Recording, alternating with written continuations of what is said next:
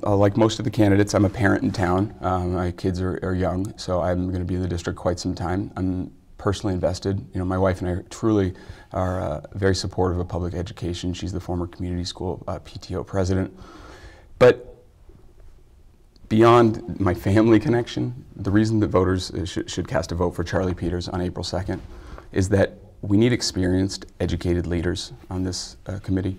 We have, the committee has done some really great work. I'm really proud of a lot of things they've done in recent years, and I want to contribute to that. I mentioned previously, you know, I have education experience. I've worked in higher education. I've worked as a communications director. I want to connect with people. And I also have extensive academic experience in this particular field. I have a master's degree in public administration. I've done organizational budgeting. I've written policy. I've examined governmental relations. These things I think would be really helpful as we move forward, but mostly beyond the education, the experience, I really have a passion for making this place as good as it can be and doing my part. I think we're only going to do things together, collaboratively.